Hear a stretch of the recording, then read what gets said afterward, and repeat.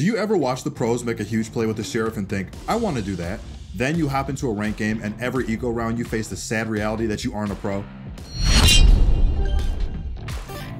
What is going on, ProGuides family? It's your host, Sergeant Frost, and I'll be honest, I try to be a hero with the Sheriff way too much. Although the gun has a high potential for insane plays, sometimes I have trouble finding the right fights or I'm just not feeling the headshots. That's why today, we're going to be talking about some great alternatives that high elo players like to lean on to consistently maximize their impact, and why you should reconsider when you're thinking about buying the Sheriff. Do you know what pro player has been a monster with the Sheriff recently? The one and only TenZ. TenZ has been tearing up the competition this week with the Sentinels in VCT Challengers 2 qualifiers. While TenZ is dominating the pro scene, he is also trying to spread his knowledge about how to improve in Valorant as quickly as he did. That's why he recently teamed up with ProGuides Valorant to make an all-encompassing course that will teach you the fundamentals that create a complete player. This course will give you all the gameplay basics and the insights that TenZ uses to dominate his competition on a daily basis, whether it's in pro matches or ranked play. Head over to ProGuides.com to take advantage of this one-of-a-kind opportunity to learn from the aim god himself. Maybe after getting an in-detailed taste of what it takes to be a player of his caliber, you can master the Sheriff or Marshal like he already has. Now, let's jump right into the video. Before we get into the plethora of alternatives that people often disregard or outright forget, let's first talk about the elephant in the room, the Sheriff. At 800 credits, it's a great option for those looking for a highly skilled weapon. Its one-shot headshot at close to medium range makes it a particularly dangerous weapon against all enemies. However, the skill required to consistently get value out of this weapon is often overlooked. Precision is absolutely necessary with the Sheriff, and missing the initial headshot will often get you killed. The Sheriff has potential for some huge impact, but it's also very punishing to miss with. I recommend for you Sheriff lovers to try and take longer range engagements with this gun, as fully auto weapons or close range weapons like the Judge and Bucky will typically outmatch you unless you instantly headshot them. The trick to mastering this weapon is discipline. If you fire the Sheriff too quickly, the shots will go everywhere and you'll be dead in no time. You absolutely need to be going for those headshots, and if you're having trouble, this is where you'd want to give some of the alternatives a shot. Another tip is to stay on your toes. Unlike an automatic weapon, you have the comfort of taking a quick shot and repositioning. Using your movement can often be the deciding factor on winning a duel when the enemy has a better weapon than you. Try and take a shot, strafe, take a shot, rinse, and repeat. Strafing is great because it also helps in building a habit that keeps you harder to hit or kill, but it also helps you from staying still and committing too hard to a fight. Remember, the Sheriff has a specific rhythm to its shots. You can't shoot it too fast or you'll end up painting a picture around your enemy's body. Before we move on, let's head into our question of the day. Today's question is, if you had to pick an alternative to the Sheriff, what would you use and why?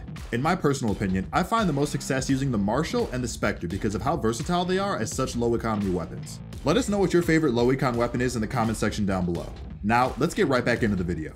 The price increase of the Frenzy from 400 credits to 500 has largely lowered its impact on pistol rounds. Many agents who would have loved to run the Frenzy plus armor are now opting for other options, as it also limits what type of utility they can purchase. However, what most forget is that the Frenzy stats itself have not been touched. It's still a solid option for 500 credits if you're trying to get a kill without spending a ton of money. On the flip side of the Sheriff, the precision and the range aren't the strong suits here. You want to treat the Frenzy as a mini SMG. Look to close the distance before engaging, and don't be afraid to run and spray with this weapon. It's extremely deadly at close range, and it can secure you kills that the Sheriff couldn't dream of doing. And it can do it much more easily too. The trick to utilizing the Frenzy well is the running spray mechanic. If you're not sure how this works, feel free to go into the range and try running around and spraying down bots with the Frenzy. You will be pleasantly surprised how accurate it is. And if you use this mechanic at the right range, you'll be zooming past your enemy in a flash as they fumble to track your movement, all while you're destroying their health pool. At 500 credits, you would be hard pressed to find anything as high value and reliable as the Frenzy in today's meta. Many of you guys would wonder if the Bucky is even good anymore after the nerfs. Maybe you think it's not worth the money and shouldn't be bought. Well, I'm here to inform you that it's still a solid option if you pick it for the right scenario. Riot's changes to the Bucky weakened its long-range prowess, but honed in on specializing the shotgun for close-range encounters. Although you might not be able to one-shot your opponents from 15 meters away with a single right click, don't forget that the Bucky is still a beast up close. The Bucky still one-shots at close range with the left click, so if you think you can get away with that range, nothing else competes with it except the Judge. But for almost double credits, the Judge isn't a crazy upgrade in comparison. It's pretty much just a semi-auto version of the Bucky with the changes. I personally recommend the Bucky on the defender side as it's easy to choose your range of engagement. Think about the spots that the enemy might run into where they will be forced to contest your close range Bucky shots. Some areas that work well for me are Garage on Haven and A Short, Hookah and U-Haul on Bind, Catwalk on Ascent, and Vents and Mail on Split, among many others. Remember that just because the right click is nerfed doesn't mean the Bucky still isn't devastating when used for close quarters combat. The Spectre has been a tried and true weapon that has stood the test of time, and for a good reason. At 1600 credits, this is arguably the most flexible weapon at this price range. It's just cheap enough to allow you to sometimes buy Spectre and light and heavy shields, while still allowing you to be able to full buy the following round. Unlike the Frenzy, Sheriff, or Bucky that we previously mentioned, the Spectre can fight toe-to-toe with weapons like the Phantom and Vandal with more freedom. The best way to describe this weapon is an easier to use Frenzy with a bigger magazine and lower recoil. You will similarly want to abuse its running accuracy when fighting at super close ranges, but it's no slouch when used in standard fashion. If you're able to get the initial headshot dink, the flinch alone can allow you to secure subsequent shots and turn into a kill. And because it has a bigger magazine, you can feasibly secure multi-kills and have more freedom to play riskier positions. There's nothing quite as flexible as the Spectre, and although you might use it often, don't forget that sometimes those constant Sheriff purchases could prevent you from buying half shield Spectre later throughout the game. I think the Ares is the most slept on half-buy weapon in the game, and I completely understand why. Many people will default to the Spectre when purchasing on half-buys, and the Ares is often overshadowed by its bigger brother, the Odin. On top of that, the Ares does struggle at those closer ranges, so you have to put more thought in when using the Ares. But if you're able to utilize the Ares' strengths of range and high bullet penetration, you will find that this is a very strong weapon. The Ares is great when you aim down sights at longer ranges due to its ramping fast rate of fire. Trying to fight at closer ranges though will often result in you getting outclassed because the Ares needs time to ramp up its rate of fire. If you also use the Ares to wallbang spots, you'll be able to get cheeky damage and kills that people don't expect. So if you want to play longer ranges or try to wallbang players more, the Ares is easily a great choice. For wallbanging, the great spots are Garage on Haven and Beat Main on Ascent, for example. Those are the obvious ones, but if you want to learn more about specific wallbangs, feel free to go visit our website at ProGuides.com. Our coaches will be happy to chat with you and show you some great wallbangs that can help you in your ranked games. Alright guys, now that the Stinger is hands down the best gun for every situation, just kidding. Out of all the other options, the Stinger has fallen heavily out of favor ever since the nerfs. I don't know about you guys, but I don't really want to use a gun that sends me spinning in circles as soon as I start shooting.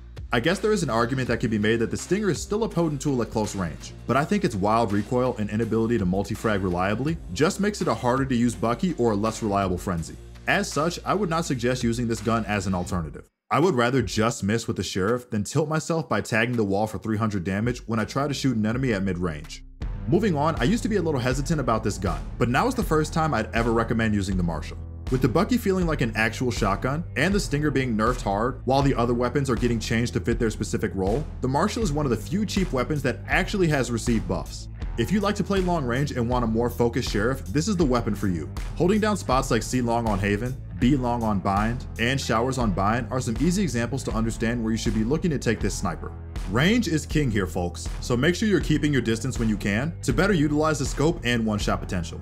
The closer your fights are, the less suitable this weapon is for your situation. With the increased scope magnification, the Marshal feels like a scout from Counter-Strike, which I'm all for. This weapon was meant to be played for range, and now the scope magnification better enables that playstyle. But hey, if you don't believe me, watch how Tens uses this weapon, and maybe he'll convince you to try this weapon out more often.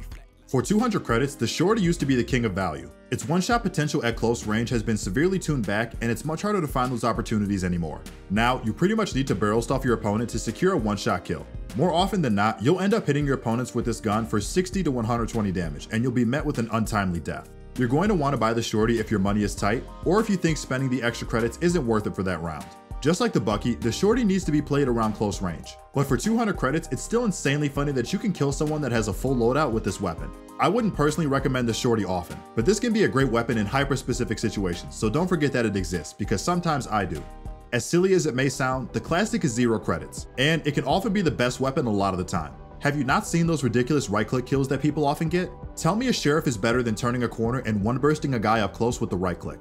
I see a lot of players constantly purchase the Sheriff and get little to no value out of it. Sometimes even just using a Classic while using the rest of your cash for some extra utility can be much stronger, especially if you're playing an agent with strong fighting utility like Phoenix, Breach, Astra, Raze, and Skye. Sometimes the weapon really isn't the issue, because the Classic is entirely free and a great weapon for that price. Having utility can sometimes make the real difference on those eco rounds. Don't forget that the jumping right click still works with the Classic. Doing this over boxes or around corners at close range can be very devastating. Couple this with an ability or two and you're a lot scarier than you might originally think. And if all else fails, at least you'll be saving credits. And the more credits you save over multiple rounds, the better and more frequent your full buys will be. If you find that you're constantly broke, it may be because you're constantly buying those Sheriffs even when it's not doing you justice. What do you guys think? Are you going to put that Sheriff down and try out some of the alternatives? If not, that's okay too. Sometimes I like to test my limits as well. The point of this video wasn't to make you quit using the Sheriff, but to be aware of the different alternatives and to let you choose a gun that best benefits your needs. Valorant is a game that is constantly changing. Whether that be new content, agents, changes to weapons, or overall meta shifts, it's exciting to adapt to every situation. We hope that this video helps you guys learn about some of the alternatives to the Sheriff that you can bring on your journey while climbing the ranks. If you guys enjoyed the video, make sure to give it a thumbs up, subscribe, and click that bell notification icon to keep up to date with all the latest Valorant news, guides, and updates. This has been your host, Sergeant Frost, and good luck on the grind. I'll see you guys in the next one.